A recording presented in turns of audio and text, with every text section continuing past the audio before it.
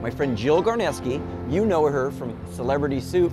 She found the restaurant for me. Now she's got something that she's going to educate not only me, but you, my loyal viewers. Jill, what are we doing back in West Hollywood?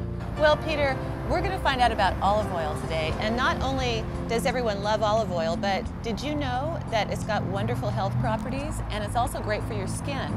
And I listen to KABC, your radio show, every Sunday night, and I know you love experts. I do like experts. I love experts. Why? Because we talk about wine, we talk about cheese, we talk about how they cut the beef when you go to a steakhouse. It's what my show is all about. Well, I have an expert for you.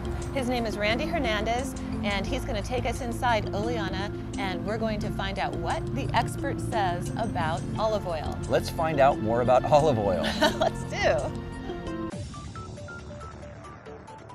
Own cheese shop one day, a wine shop one day. Yep, we all have friends that want to open a restaurant one day.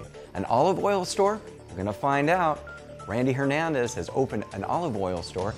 Before you tell me about all the great health benefits, Randy, tell me why an olive oil store? Well, Peter, it sounds like you guys really got the hang of it out there. But to start off, why an olive oil store? For me, it does have to do with the health benefits. And really, it's about bringing quality extra virgin olive oil to the conscious of American people here in America. We're talking about polyphenols, first of all. Polyphenols is your antioxidants. So some of my products here, example from my southern hemisphere from Chile, has a 660 polyphenol. So those high polyphenols is really all the good fats that the body needs. So let's go take a walk over here and I can show you a couple products.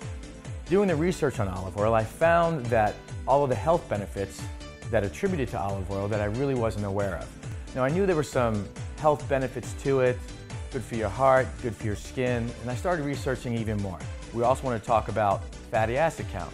It's all about the fruit of the olive being pressed without bruising. So we're not taking our olives from the floor, we're taking it from the tree and we're pressing it as quick as possible to keep that freshness of the olive oil.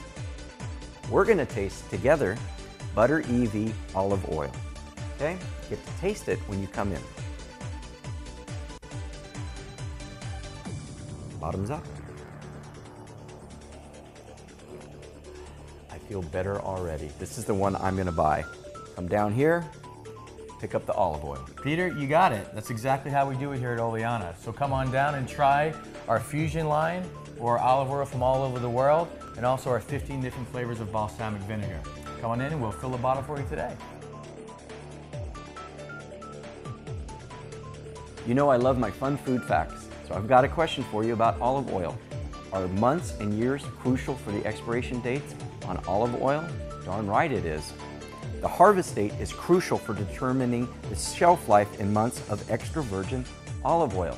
Why? Well, the shelf life could determine if it loses the health benefits, and the phenos might deteriorate with age. So the answer is yes, it is very important to check the harvest date of the virgin olive oil. So at our tasting bar here, we have different bottles of olive oil and balsamic vinegar, and what we do for customers is that we mix them together. We do a 50-50 mix to show the customer how balsamic vinegar and olive oil goes together.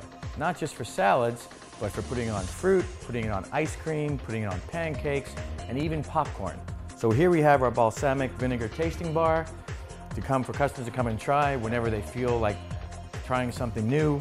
Basil coconut, dark chocolate and roasted walnut oil, sesame and honey ginger, and also lemon and chocolate.